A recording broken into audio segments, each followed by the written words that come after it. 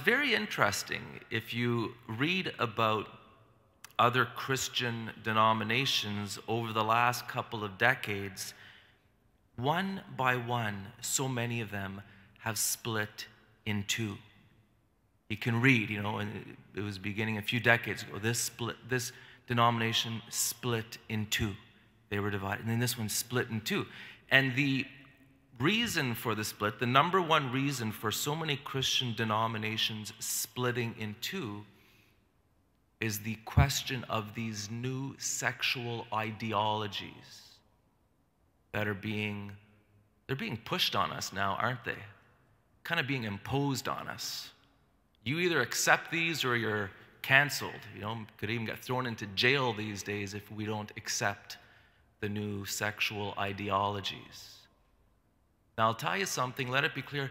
I'm not bowing down to any man-made ideology. No way, not me. Don't expect me to offer my little grain of incense to these new ideologies. It's not going to happen. Now, we see in the gospel today, they wanted to kill Jesus. They already killed John the Baptist. He spoke out. He spoke out against Herod's marriage, said it wasn't lawful. They cut his head off. And now they want to kill Jesus. Now remember, Jesus says, follow me.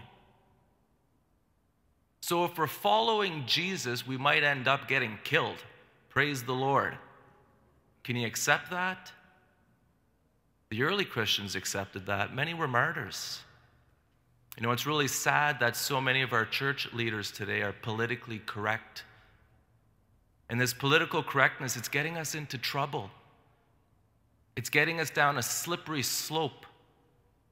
And once things get bad, it's like there's no point of return. We're hearing more and more about Catholic school boards who are getting into these new sexual ideologies. And what's happening is everyone's buying into this. And the people who are pushing these sexual ideologies, they're very aggressive. Oh, are they ever? They're into it. If we put in like half the energy into evangelization that they put into pushing their ideologies, we'd have the whole world converted. We're too lukewarm. We're not wholehearted like some of these people pushing the ideologies. But what happened is church leaders were afraid to step up and say, hey, in my parish or in my diocese or in my school, if you're a principal, or in my classroom, if you're a teacher, in my school board, if you're the head of the school board, in this parish, everyone's welcome. Everyone who is respectful of the Catholic faith. If you come here with ideologies that contradict the teaching of the church, the moral teaching of the church, and you're planning on pushing these ideologies, you're not welcome here. You need to leave. That's the kind of language we should have heard years ago. It's like if someone came around here, you parents, someone came around to the youth group and started saying, hey, there's nothing wrong with sex before marriage. I think sex before marriage is healthy. It's good. We should have sex before marriage. How would you feel about that? Someone coming around telling that to your young people. You'd be mad at the pastor. You'd say, hey, you deal with that. We don't send our kids to a Catholic church, to a youth group, to be taught things contrary to the teaching of the Catholic Church. Or someone were come around saying, well, polygamy is great. We need to rediscover the joys of polygamy. How would you feel about that? A shepherd, a leader who has any backbone would tell those people who are pushing these ideologies, you get out of here. You're not welcome here. This is the Catholic Church. Only people who respect us are welcome here. Good-willed people. People who come around wanting to push ideologies that contradict the Catholic faith, we should have told them long ago. The teaching of the Catholic Church is clear. It's found in Scripture, it's found in our tradition, and it's found in the natural law.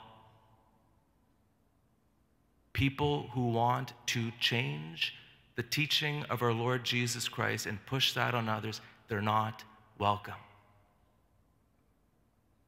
We should have done this in our seminaries. Pope Benedict wrote about this himself in 2019, not too long ago. He talked about cliques in the seminaries, people who did not subscribe to the church teaching on human sexuality. Look at the mess that's created. And so, brothers and sisters, now is not the time for us to be lukewarm. It's not time for us to drown ourselves in the pleasures and the cares of the world. It's time for us to follow Jesus, to speak the truth, even if it means being martyred. We will have to give an account for our words and actions during this time. And this is a time when the church is under attack and our young people are being confused. Who is going to do something about this? I will. Might get me fired, might get my head chopped off, might get me killed. Good. I want to spend eternity in heaven. I'm going to follow John the Baptist. I'm going to follow our Lord Jesus Christ, and I'm going to follow the martyrs. Because I'm not here to please man. I'm here to please God. And I want to see people get to heaven. I want to see our young people get to heaven. And so many of them, they're too confused. They don't have a clue because people aren't standing up and speaking the truth.